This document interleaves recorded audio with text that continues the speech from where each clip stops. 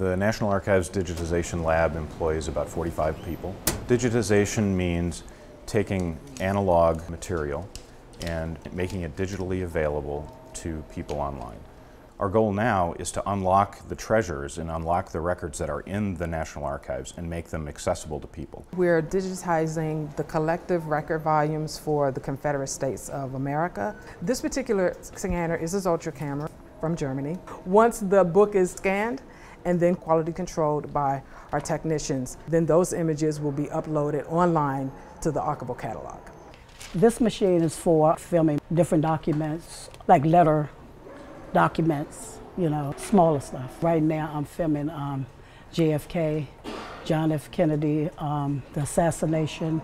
In cases of Civil War records or genealogy records, there's a lot of use of those records. So in order to preserve that original paper version much longer, we digitize this material and basically allow the paper material to be taken out of circulation.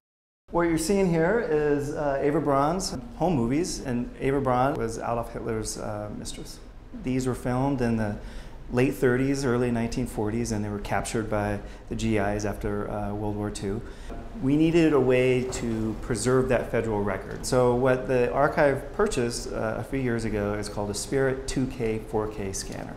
And basically you are scanning each single frame of the film, and so what you're seeing there is a split screen. So on one side is an image that was captured off the scanner, and then the other side is color correction, scratch, dust, dirt removal.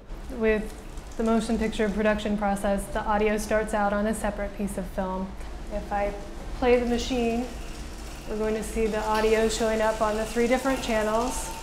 The middle one is music, and one of them will be effects, and one of them will be the narration. Since the ceasefire in 1953, the North Koreans... The process that we're doing here is we get analog sound off of the magnetic track. We're capturing it as digital, but then we're converting it back out to analog onto polyester film stock. And that's a very stable format that if we put it into cold storage, like the kind that NARA has, we could expect to come back in a couple hundred years from now and just be able to listen to it right off of that. We're working on U-matic tapes, which are 3/4 inches wide. It was a popular format in broadcast all through the 70s and 80s. A lot of these tapes are 25 to 30 years old, so they may be starting to degrade. Oxide comes off of the base of the tape.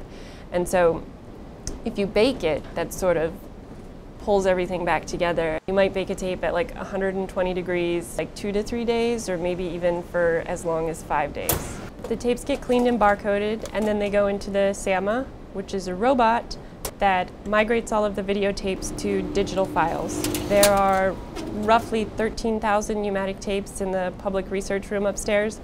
So we are digitizing those in order to put them online and make them available via the internet. A lot of times, especially with media recordings like movies or audio recordings, you have to preserve the hardware that actually can play the format.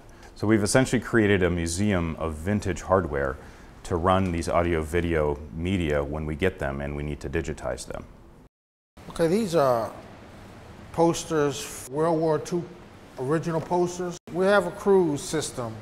It's a camera that's been converted to digitally scan documents, and after you take the measurements and put them into the system, you have to run a test scan and make sure that your document is centered within the parameters of the measurements that you've taken. The table itself moves, the camera doesn't. The table is equipped with a vacuum that keeps the documents pretty flat. This is a Stokes imaging camera. It was custom built to our specifications. It's a state-of-the-art 133 megapixel camera system capable of making a file over a gigabyte in size.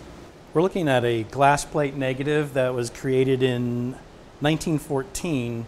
It's depicting some of the construction efforts at the Brooklyn Navy Yard. One of the images had kind of caught my eye because of the caption. It says FDR, Roosevelt, inspecting battleship number 39.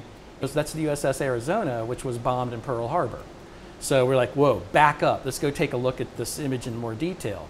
I've been able to take all the experiences I had working in the analog darkroom and apply them into the digital realm. You still have the same experience of wonder and discovery. For the longest time, People had to come into buildings at the National Archives. They actually had to travel distances to come and look at the paper records.